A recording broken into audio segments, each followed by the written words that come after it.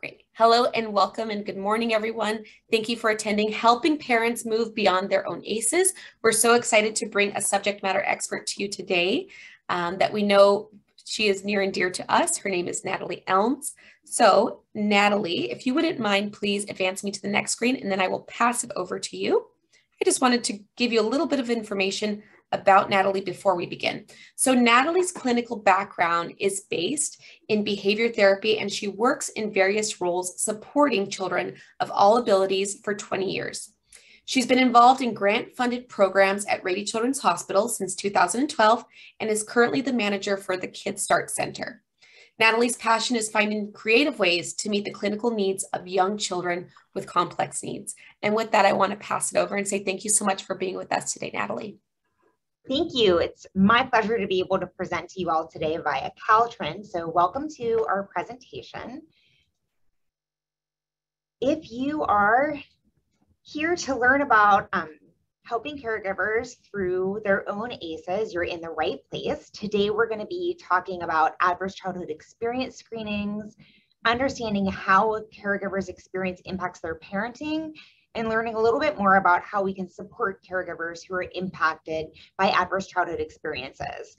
I love the icebreaker question that Jessica asked because I got to see a little bit more about how you all learned about adverse childhood experiences, and I'm so glad that you all bring this knowledge with you today, and I hope we can learn a little bit more and that I can learn a little bit from you as well.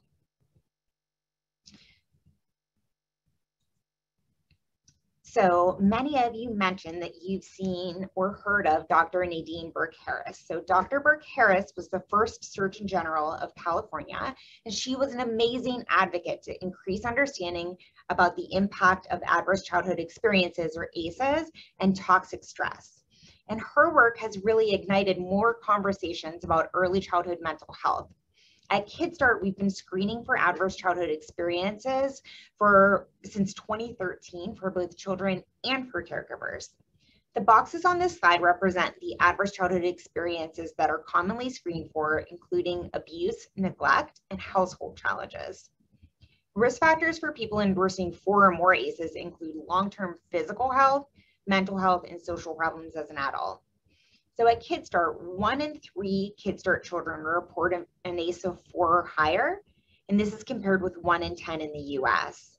So you can see we're supporting a very high needs population, which means we have a huge opportunity to make changes. KidSTART's working to change the trajectory of these young children and support the caregivers to understand the impact of their own ACE score.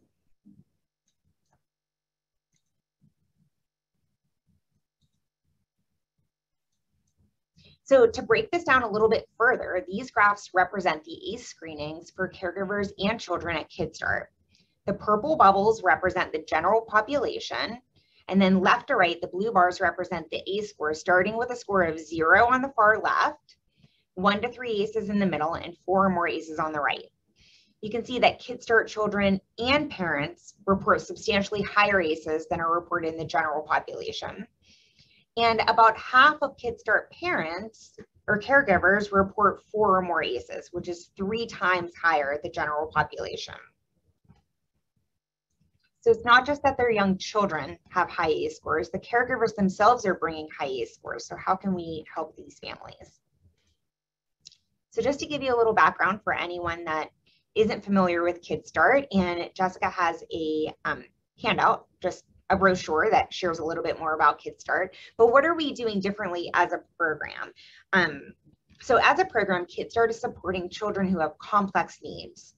And what that means for us is we're looking to determine eligibility by looking at 4 areas of a child's life: their development, their behavioral health, their physical health, and their family functioning.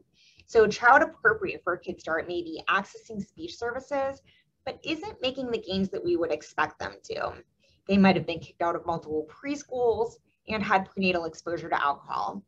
This child's needs are complex because a number of factors could be contributing to the challenges that they're having.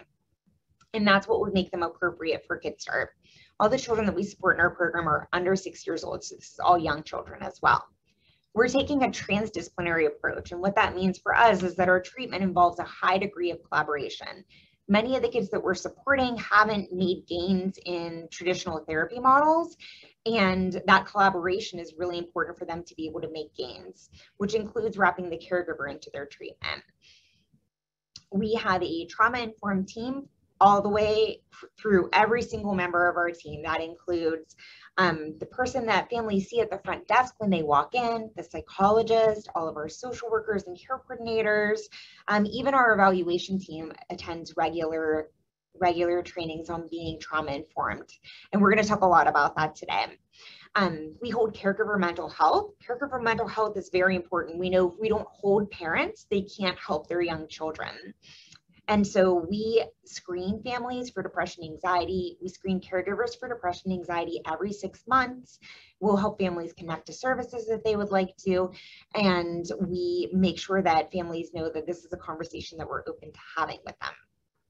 We're coordinating with the child's entire circle of care. So this means that every child at KidSTART has a care coordinator who's coordinating with that circle of care, and that circle of care is everyone involved actively in that child's life. So it could be medical specialists, county social workers, it could be different government-funded providers that are working with the family, and grandma, just everyone who's wrapped around this family to support this child. We want to make sure we're all on the same page and that we're breaking down any barriers that this family may be accessing. So let's dive a little bit deeper into what trauma-informed care means for us. So being trauma-informed as a team is a key factor to supporting caregivers with high ACE scores. In order for us to support caregivers, we have to make sure that we support our care coordinators, because the caregivers that they support are often as complex as the children that they bring through our program. In order to support our caregivers, the care coordination team has weekly group supervision with a licensed clinical social worker, monthly individual supervision with the licensed clinical social worker, and then they have twice monthly group supervision with a psychologist. This seems like a lot, but our kids are complex and we're looking at not just behavior, but also development. A component of this supervision is reflective practice, because it's important to hold that space so that the care coordinators can work through the impact of working with caregivers with high ACEs and process their own reactions to some of the things that they have to support families through. Through intensive services, our care coordinators are able to hold the family's backstory and to make sure that the team addresses any barriers that the family has to making progress, which could be financial barriers, housing instability, it could be an understanding of their child's development. Any barriers that the family brings, we're able to help them we're here to help them work through. Team members meet regularly to share clinical impressions and share strategies and problem solving through barriers so that the child's able to make progress. We have a meeting that we call our hot potato meeting, which all of the providers attend and have kind of mini case consultations. This happens once a month. And we identify in those mini case consultations if someone is a hot potato, meaning they have kind of a crisis that we need to address or something urgent. If they are mashed potatoes, which means a crisis might be brewing, we want to intervene, or if it's chips, we just need to connect. So we have a cute name for that really important meeting that we have. And then we also are just completing ongoing trainings through conferences, internal trainings. We bring speakers in, we feature our team members providing more training. That ongoing training is so important because you're never just trauma informed, it's an ongoing process. And so what does this look like in action? So I actually just reflected in preparing for this training this weekend on a case that just came to us. So this family was referred to us, and it looked like it was the child had autism, and it was very clear cut, and they were to be connected to autism services instead of being triaged into our program. Well, at first glance, that's what it looked like, but they came back like a little boomerang, and it was very clear that this child did have complex needs and would benefit from KidSTART. And so we were really lucky that we were able to kind of bring the team together that was currently supporting this child. So they weren't accessing any services at KidSTART yet, but they were accessing services, other speech services, physical therapy services. We were able to connect with the pediatrician, and we brought this whole team together. And it was kind of an eye-opening moment for me, because I do presentations and I talk about us being trauma-informed. When we were talking to the team, I could really see how important it was to look at this family through a trauma-informed lens. This family had housing insecurity, they had food insecurity, the mom had, she had many children, and this was the only one that was currently in her care. We had no idea what the backstory was there. And just talking to the team that was supporting her, they all had the child's best interest and the family's best interest at heart. They weren't thinking about how that past experience had impacted that child's relationship and the mom's relationship with that child. What anxiety was driving some of the decisions that mom was making, and the reason she might be calling time after time or having trouble being discharged, and why she wasn't able to connect to some services. For example, the child had been recommended ABA services, but due to the family's housing situation, they wouldn't be able to have ABA services come into their home. And that was creating a challenge for mom to find a provider. So it gave me an opportunity to kind of reflect on how important that trauma-informed lens is by talking to other providers who I highly respect, and I know they're all great providers, but who weren't looking at the family through the lens that we look through them at KidSTART. So then we also have to consider administration factors in supporting families who have a high ACE scores. So due to the complexity of the population that we're supporting, our care coordinators come to the team with a lot of clinical experience and participate in regular training on best practices in early childhood development and mental health needs of caregivers. This includes things like motivational interviewing, best practices in administering mental health measures, crisis assessment and intervention, and more. Our program is always taking a comprehensive approach to care, and that is one of the reasons that all physicians are trained on providing trauma-informed care. This creates a really safe environment for our caregivers and the children. Experiencing shame can be a big deterrent to caregivers accessing services for their children. And the KidSTART team takes a really goal-oriented approach with families and normalizes having needs. This helps families to feel a little bit more understood and supported throughout the process. Care coordinators assist in finding appropriate resources for the specific needs of caregivers that they identify, and they take an active approach to guiding the caregiver along through the process. So this might be making a phone call with them or helping them prepare for a meeting. And care coordinators take every opportunity to educate caregivers on the impact of adverse experiences on development and mental health in young children. And this is done at the caregiver's pace.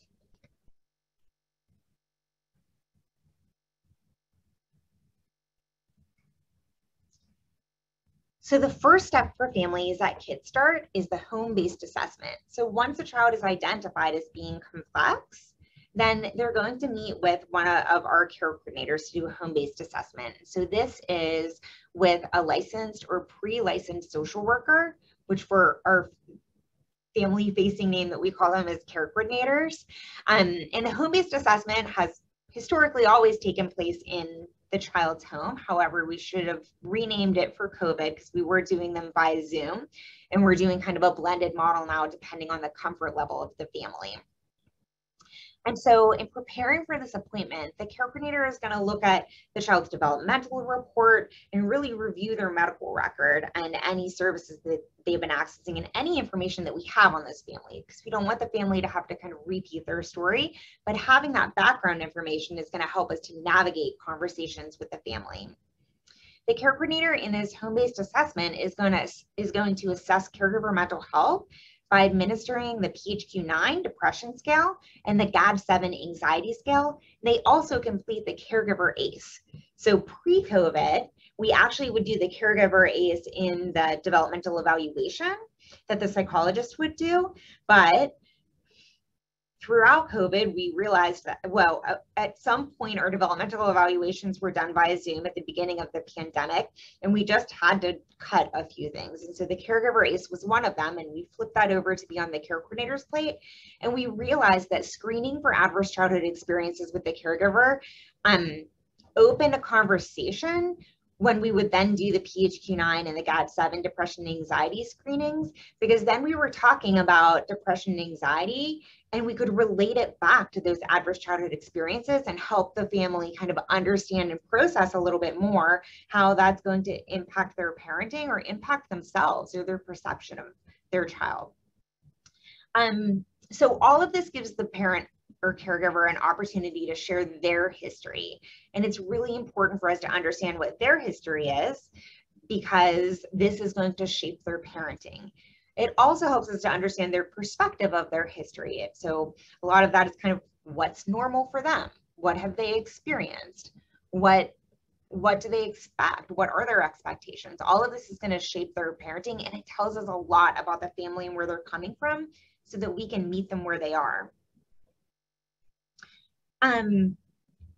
With that being said, we also have to acknowledge with caregivers that they're sharing sensitive information.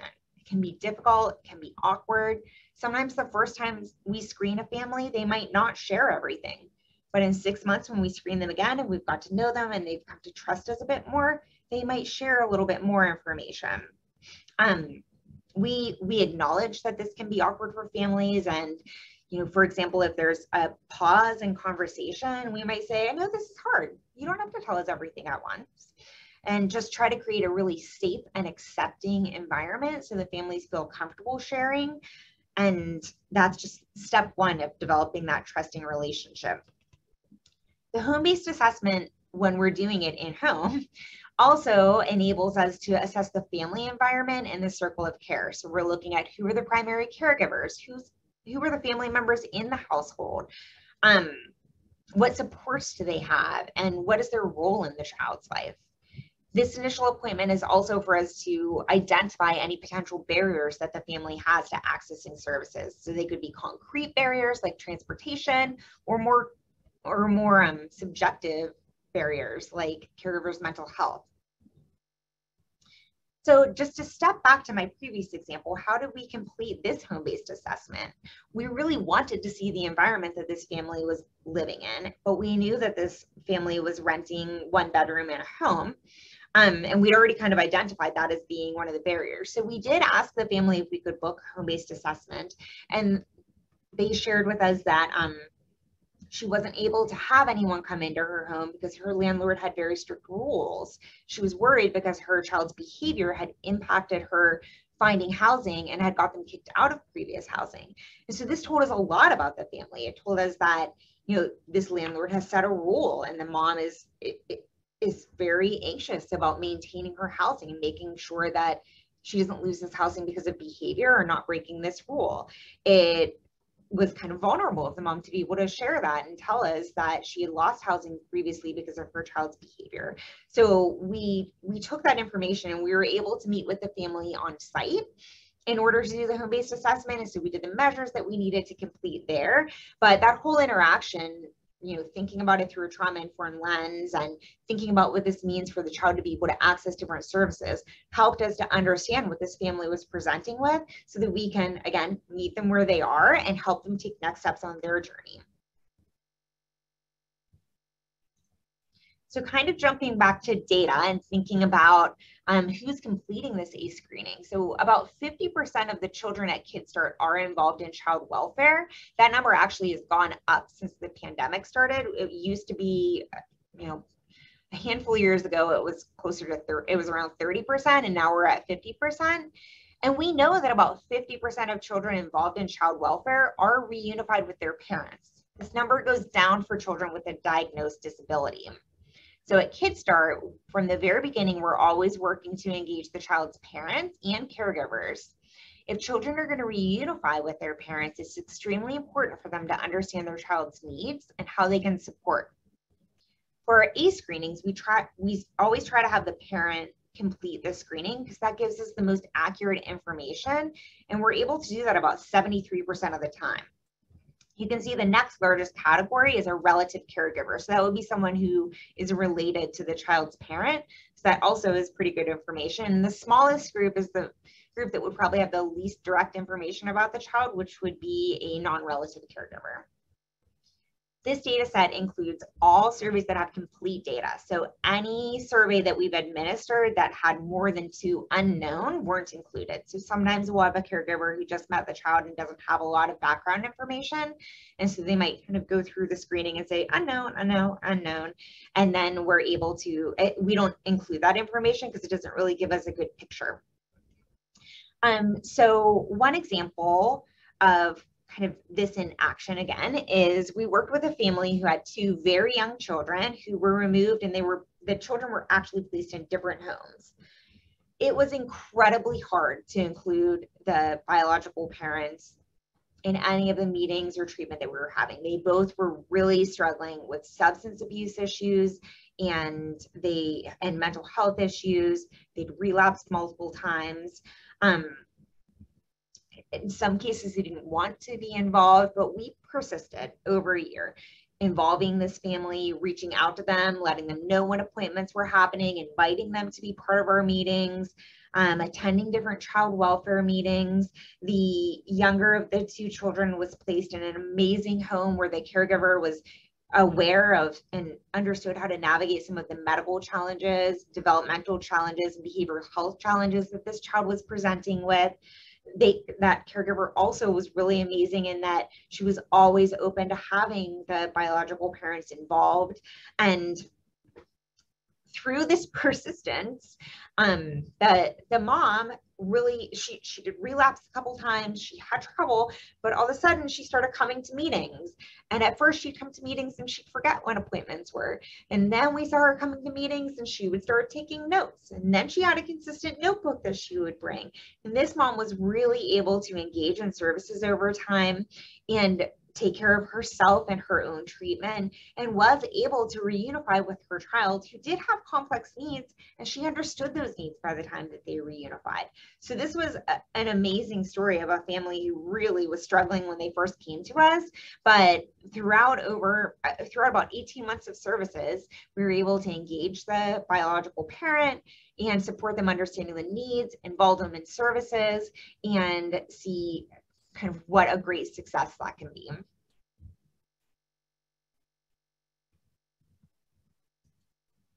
So how do caregivers' experiences impact child outcomes, child treatment outcomes? So just diving a little bit into treatment. Adverse childhood experience of the caregiver shapes their whole view of what's normal in different ways. So we hear a lot of parents say, I was like this as a child. This is exactly what I did. And look, I turned out fine. We've all heard people say that before. And so maybe the caregiver comes from a very successful family and has really high or unrealistic expectations of their child, causing them anxiety. And working with a caregiver with significant mental health needs, for example, a significant trauma history or depression, they might interpret their child's behaviors as intentional, and thinking that impulsivity and hyperactivity are purposeful actions against them. So we have to work through that. So again, we always are looking to meet families where they are and help them take next steps from there. The bottom line is that we're considering their perspective. One way this is done is by asking families, what does good look like to you? What can we do to best support you? These questions apply to goals for their child, but they can also be used to determine how we can best support them. Many caregivers with mental health needs, when we ask we ask about connecting them to mental health services, a lot of people think, well, if they have mental health needs, the next step should be connecting them to mental health services. But you might be surprised to hear how many families say, how am I supposed to go to mental health services when this is going on with my child? I have 10 appointments for my child in a week and you want me to add another one for me? And if we're meeting them where they are, that sounds like pretty reasonable. If you have young children and you're trying to do all of these things, it could be really challenging for you to get to mental health services. If we're meeting the family where they are, then we have to kind of hear that and understand, all right, we need to help this family get to the next step. It's kind of a one-size-fits-all approach to think that to think that them engaging in their own mental health services is the next step, but they have to be ready for that and they have to be open to it. And so we have to help families kind of think through, as we gain trust with them and develop that relationship with them, what could it look like? So maybe they could go to the gym and their child could be in the child watch that's at the gym. A lot of gyms have child watch. Maybe that's a way that they can start to take care of themselves while also having childcare for their child. So thinking through these options is important, and what does that self-care or that mental health support look like for them? providing mental health education is really crucial. And so we talk a lot about self-care and co-regulation. It's really important that the caregiver understand they have to take care of themselves in order to take the best care of their child. So there's two analogies that come to mind when I share that. One is the oxygen mask. Everyone has probably heard a flight attendant say, if in case of an emergency, put your oxygen mask on first and then put your child's oxygen mask on. And I think it's a really good analogy when we think about taking care of our own mental health, because unless you are taking care of yourself or that caregiver is taking care of themselves, they really can't be all they can be for their child. And everyone wants to give their child the best. Another great analogy is you can't build a house without a stable foundation. And so families have to find ways to take care of themselves, put their oxygen mask on first, create that stable foundation so that they can be the best that they can for their child. In addition to helping families kind of think through this, we are doing depression and anxiety screenings every 6 months, but we're also screening in different ways. So the care coordinators are attending appointments, attending IEP meetings, attending different therapy appointments or medical specialist appointments with the caregivers and helping the caregivers through those appointments. We're always assessing for depression and anxiety and making sure that the family is doing okay. So while we do these formal screenings, we're always informally screening as well and looking for any kind of red flags. We validate any efforts that the parents are making toward the goal of establishing better self-care and establishing good mental health for themselves. And we celebrate no matter how small the step is, because we know it's really hard for parents to be able to take that step. That relationship and that trust is so important and can make a huge difference and normalizing challenges. And one example that was really difficult for our team, but it's a great example of that trusting relationship, is we had a family who had really significant substance abuse history, and she relapsed. And she called her care coordinator after she had been drinking, and she had the kids in the car. She actually pulled over on the side of the road, and the first phone call she made was her care coordinator, and she told her, I relapsed, I was drinking, I have the kids in the car. And she knew that the care coordinator was going to have to call the police and going to have to make a child welfare report. But she also knew that our care coordinator would say, I'm really glad you called. I'm really sorry this happened, but you made the right choice, and be thoughtful in the approach and have a trauma-informed approach to taking the next steps. So while that is, a really hard thing to work through, that we were the first phone call for when that mom needed help, and she trusted her care coordinator to be able to help her through the next steps. And that's just really important. She knew she wouldn't be judged, she would be helped.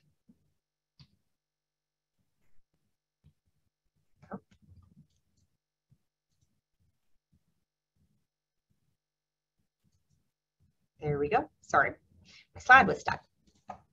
So of course, this makes us think about thinking about caregivers ACEs, makes us think about kind of that generational impact of trauma. And we see that in many of our KidSTART families. And we know that parents want better for their young children, regardless of your socioeconomic background or your ACE score. Every parent wants a better life for their child and to create the best life that they can for their child. So when you look at this data, you see a breakdown of the adverse experiences endorsed on this child screening and on the caregiver screening. And then across the bottom, you can see the specific adverse experiences. So I think these graphs really illustrate that parents do want a better life for their children. The red circle shows that caregivers endorsed much higher rates of abuse for themselves than they did for their young children. And you can see that the rates of abuse they endorse for themselves, the part under the red circle, are emotional abuse, physical abuse, sexual abuse, emotional neglect. So these are kind of more direct abuse. But when you look at the rates for kind of more environmental abuse, so parental separation, IPV is intimate partner violence or domestic violence, alcohol and substance abuse, mental illness, and incarceration, you see really similar rates of endorsement for parents and for children. Parents are trying to do better, but this is their normal. This is the environment they grew up in. It's the environment their children are growing up in.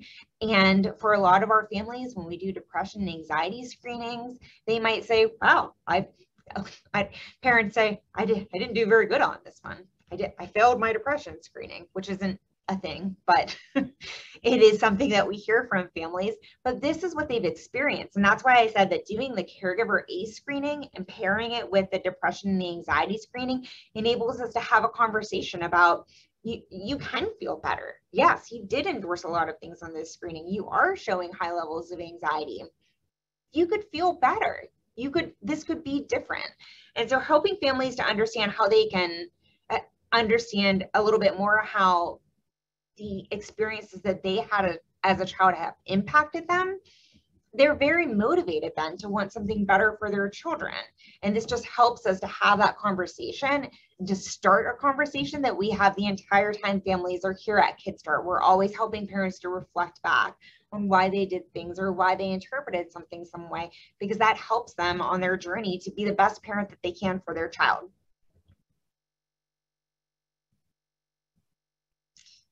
I just like had a peek at the question. So how are these treatments billed? Is Medi-Cal covering these treatments or assessments? Is such a great question. So KidSTART is very lucky to be able to leverage insurance every step of the way that we can, but we have grant funding that fills in any gaps that we have. So I bet that you were thinking that this couldn't all be billed to Medi-Cal, and you're 100% right. And care coordination is not billed at all right now. We're not able to bill for anything. They're fully covered by grants, which we're so thankful to have the support of Promises to Kids and First Five San Diego.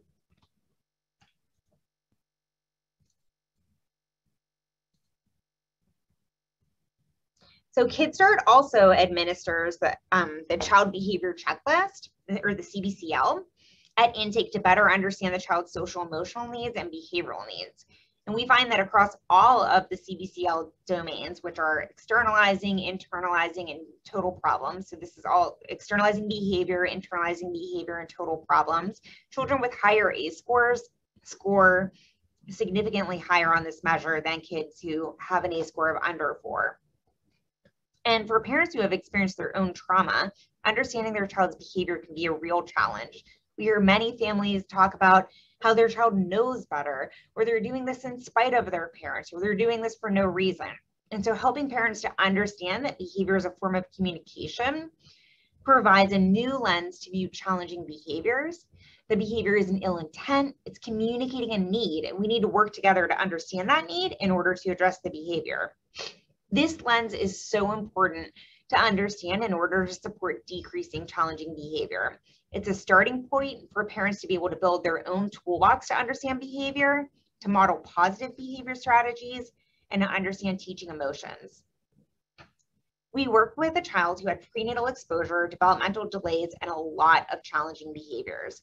His grandfather was doing his best, but he just did not understand his child's behavior. You could tell he loved his grandson so much, but he was just distraught over the violence of his behavior.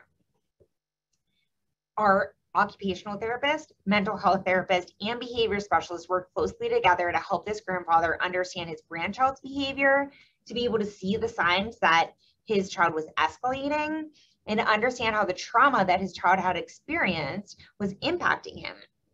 So at one point during his time at KidSTART, he said to the behavior specialist, "But I don't see what you see. You tell me that you see the signs that he's escalating, and I just don't recognize them. You see him different." This was very vulnerable of the grandfather to share.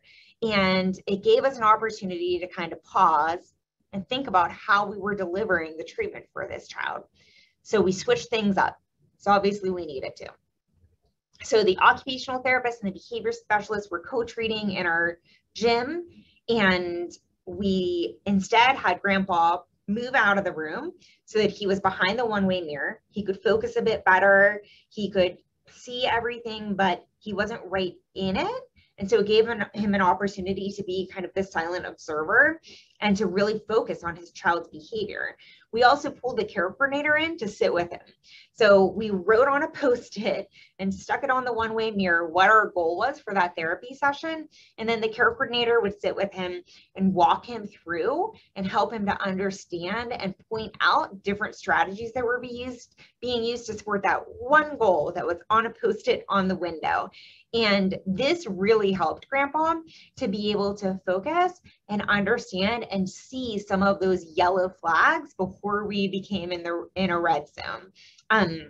Being able to switch things up, being able to co-treat, being able to listen and, be vulnerable ourselves of, hey, this isn't working. We need to do something different. And change our treatment program is what enabled this grandfather to really start to see the signs that his child was escalating, which was huge because his child was very destructive when he escalated, and being able to catch it before he got to that point was incredibly important. And this was a child who went from 0 to 100 in no time, but if you could catch him at like 80, it took him a long time to really come back down, and Grandpa learned to be able to see that, and it really helped the child not only to be more successful at home, but to be more successful at school. Grandpa felt more confident. It was really a win-win for everyone.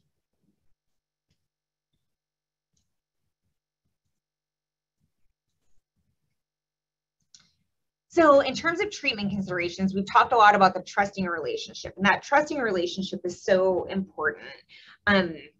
And so we had a family, so a case example of this in practice would be, we had a family who at check-in, our patient access representative was a little bit worried that the parent that came in was intoxicated. And so she had shared that with the care coordinator. Instead of actioning anything or instead of assuming that she was intoxicated, because of that trauma-informed training, she reached out to the care coordinator who came down to greet the parent. The parent was able to share that something right before they came into session had really triggered them in their own trauma history, and they were really having a hard time and upset about it.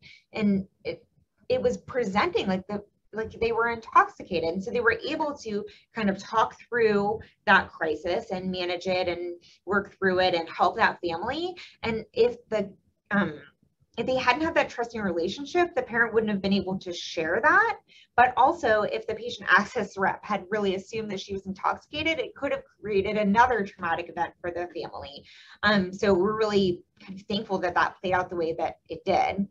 Another example of kind of developing that trusting relationship is kind of reading the situation. We had a family who came in for a triage evaluation with a psychologist, and the mother disclosed thoughts about self-harm and a history of hallucinations. So at this time, the program manager and the care coordinator were both called in. We moved mom to a separate room to evaluate and understand the safety plan, so that the evaluation with the child could continue. Mom did have significant mental health concerns and was able to kind of share a safety plan that she had in place and what that looked like. The program manager ran to call the mental health therapist to confirm the safety plan and make sure that everyone was on the same page and we had a plan. And that really, the way that was worked through helped that care coordinator to develop a trusting relationship from the beginning and to really understand the role of mom's mental health and where we needed to start with this family. Some of you are likely familiar with the role of regulation and the program, the zones of regulation. So one component of KidSTART is so the zones of regulation is helping to kind of bring a child-appropriate framework to regulation. So when you think about regulation, someone could be, being green would mean that you're kind of ready to learn and ready to focus and attend and share and take in information. In the yellow zone, I kind of think of that as me before I have coffee in the morning. You might be kind of tired, you might be kind of slower, you might not be as ready to share. And the red zone would be you can't take in information, you can't effectively communicate, you might be internalizing or externalizing. So you could be sitting in the corner not saying anything, or you could be tearing the house down.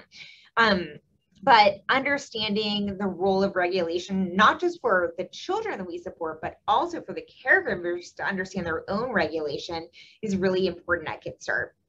And we are working again with very young children. And so we talk a lot about co-regulation in early childhood, and parents, helping parents to understand that they need to work through their child, they need to work through regulation with their child, and that young children are going to co-regulate. They're going to crawl up in your lap and need a hug when they're starting to escalate, and being able to identify this child is starting to escalate. I need to help them to become more regulated again. So that's a huge part of our program for parents to be able to understand that. And an example of kind of working through this with the caregivers, we worked with a family who had a lot of anxiety about the individualized education plan with their school, and the team that was working on that with their child. So they were really nervous and really anxious about the school being able to support their child. They invested a lot in early intervention, and they just wanted to make sure that they were setting their daughter up for success. And so the care coordinator asked them, what things do you do to keep yourself green, to stay regulated so that you can advocate for your child? And the mom said that as soon as she gets upset, she just starts forgetting things. So they were able to kind of prime the meeting of the things that they wanted to talk about.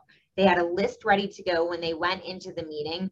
And then they also were worried about the team not focusing on the child and kind of being in a battle with the parents. And so they made a little collage of their daughter and pictures of their daughter, and they passed it out in the meeting so that everyone could stay focused on their daughter. And I think this is just a really nice example of, we talk about regulation with kids, but when we're working with families who have kind of their own challenges that they're bringing to the table, it's very important that we can help them problem solve through that as well. And that family was really thankful and actually had a great IEP meeting. So they were, I think part of that was setting them up for success. We talk a lot about the role of executive functioning at KidSTART because many of the children that we support have challenges with executive functioning skills. So when you think about executive functioning skills, it's really a group of skills that help us to organize and manage our daily tasks. And so we have a group called Function Junction at KidSTART, which there is a child component where the kids are with OT, speech, and a behavior specialist. And then our mental health therapist does a parent education component with the parents. And then at the end of group, we come together and we get to kind of put into play what the parents have just learned about and help them see how they can support their children coping through some executive functioning challenges. So my favorite class of this group is when we talk about impulsivity and impulse control. And many of our kids have challenges with impulse control. So they have the mental health part of it where they're in the parent education group. And then when the parents join group, we play Simon Says. Simon Says is a childhood game that everyone knows where if Simon says, put your hand on your head, then you put your hand on your head. But if you say, put your hand on your head, you have to recognize that Simon didn't say it. And when any kids are playing this game, the fun of it is that you don't catch that. But with kids who have executive functioning challenges, it's a nice example because a lot of families think she's just not listening. I tell her to put her shoes on and she's not listening to me. She doesn't want to put her shoes on. I tell her to sit down. She doesn't sit down. We have to get in the car. We have to go somewhere. We have to get to school or whatever. So when we play this game, they see the kids be able to they know that the children they've just learned about impulse control, and so when they don't say Simon Says, they can see the look on the kids' faces that says, I heard that they didn't say Simon Says, but my body took off. There's that disconnect. And so parents get to see their kids' behavior through a different lens. It's not something that they're doing to them. It's not because they want it to take off. They want to play the game and do what's right.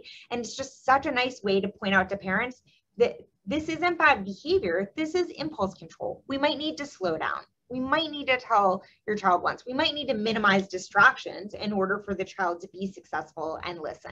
And so I think it's just such a nice illustration of modeling skills for families and helping them to see behavior through a different lens.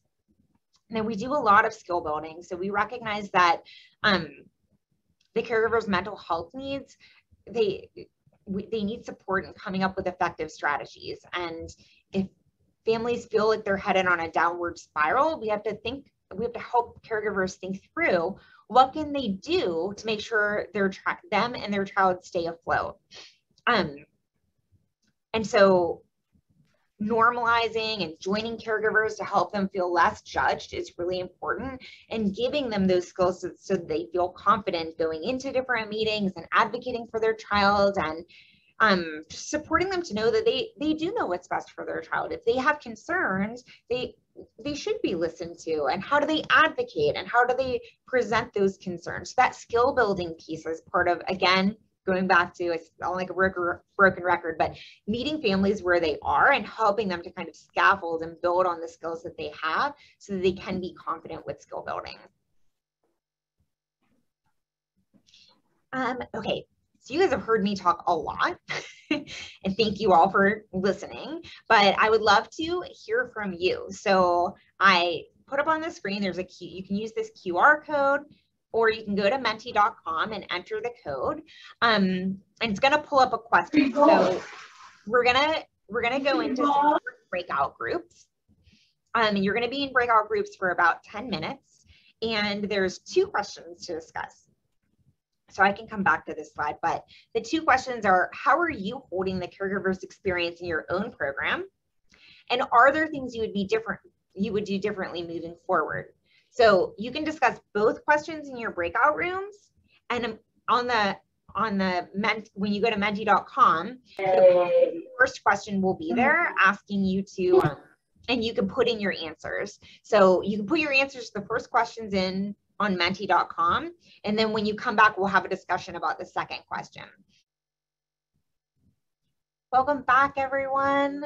I hope you all had great discussions in your breakout group. I have loved seeing all your responses, and I hope you can all see them on the screen. I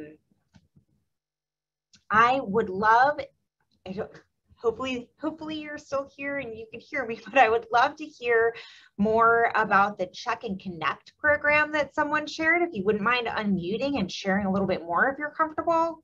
Totally okay if you're not too.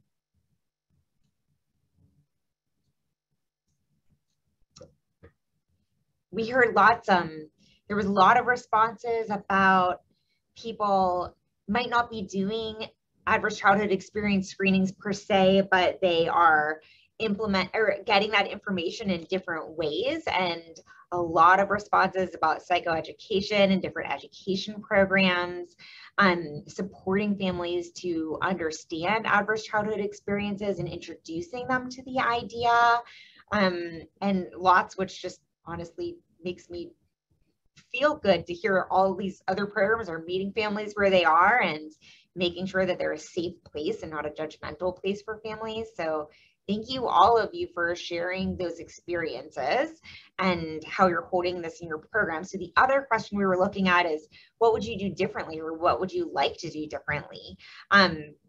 And so I'm going to actually flip to the next question. And if you guys wouldn't mind putting into Menti the things that you would do differently, I'd love for us all to be able to see those. And then this will be sent out with the presentation notes. So if you guys wouldn't mind kind of hopping back on your phone and entering those things so we can all see them, that would be awesome.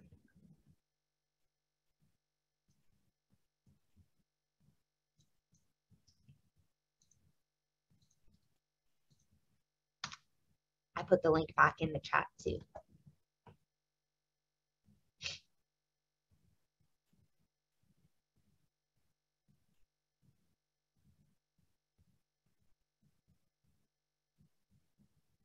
So provide more ongoing post-services support.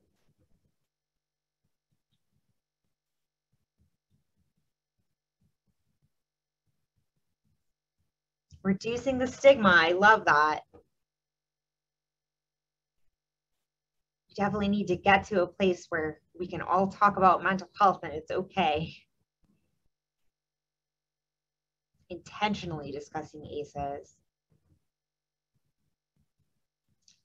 Sharing information with all caregivers. I think that's a really important one, because I think sometimes that people attribute adverse childhood experiences to being families who are more disadvantaged families, and it's not.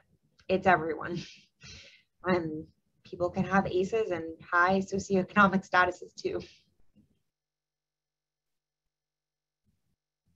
Oh, that's a nice share. Learning how ACEs is contributing to my parenting. So thinking about how we reflecting on our own situations. Bringing in families sooner, that's something that we're looking to do too, to support more infants and looking even at high-risk families who are expecting.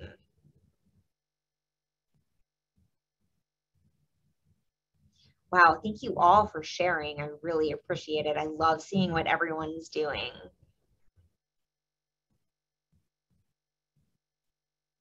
Understanding that caregivers don't see what providers see. It's a good takeaway. Well, thank you all so much for everything that you are sharing here.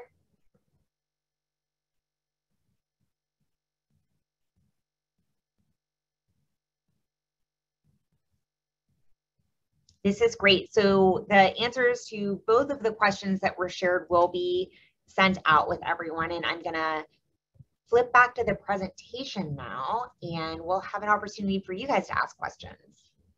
You're welcome to put them in the chat. So do I have the link for the study done by Kaiser? I don't have that link handy, but we could potentially send it out. We also, the ACE data that we've collected at KidSTART is in the process of being published. So keep your eyes open for that. How do you negotiate child welfare timeframes while staying in the trauma-informed perspective? That is a great question. I'm often thankful that we aren't child welfare, but that is, the timeframes are hard to, they're really hard to negotiate. But I think that our role with child welfare when we're working with families is sometimes to help the protective service worker, the child welfare social worker, reflect a bit. We recently had a case where a parent's rights were being terminated and the social worker had changed 4 times.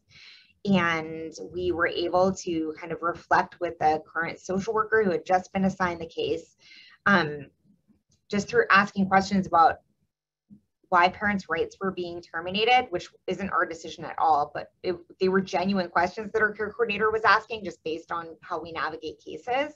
And what came to light as a result of that conversation was that mom hadn't had the opportunity to attend any appointments, that mom wasn't being invited or didn't know about when appointments were happening. So there was kind of this misnomer that that had been happening, and it ended up changing the time frame. So we didn't do anything necessarily to change the time frame except for bring light to something that people just didn't realize was happening. That is a challenge though. What are the common screenings we use to assess for ACEs? Can we send the PDFs? So actually, if you go to acesaware.com, we are using the PEARLS, which is the pediatric version of the ACE screening. And then we're using just a modified version of that for caregivers. So we're using the one that's on it's acesaware.com. I'll put it in the chat. Oh, and thanks to whoever put the link to the study in there. But acesaware.com has what we're using on it. Are there any other questions? It's the so what's the PEARLS again? The PEARLS is the pediatric version of the ACE screening. When Dr. Nadine Burke-Harris kind of brought light to, got it, thanks Karen. When she kind of brought light to doing ACE screenings, one of the things that she changed in California was that she made it billable to do an ACE screening. And so we can bill Medi-Cal for ACE screenings. And in order to kind of make that billable, she standardized, there's a standardized ACE screening that people use that is billable, which is the PEARLS. And she created a standardized training for providers. And just recently, a law passed that commercial insurance has to pay for ACE screenings in California too. So I think that alone, making it billable, makes more people be able to create the time to do it. And there is a quick kind of domino effect of that, we all have to be looking at early childhood mental health, which we were doing for a while at KidSTART, but it's nice to have more support. We're going to find more information about how high caregiver RACEs scores affect their peer. Where could you find more information? That's a great question. We're continuing to try to find more information about that too, and engagement. I think we have some follow-up links that we're sending out. We've been kind of focused on looking at resiliency factors and what kind of strength-based models to help families.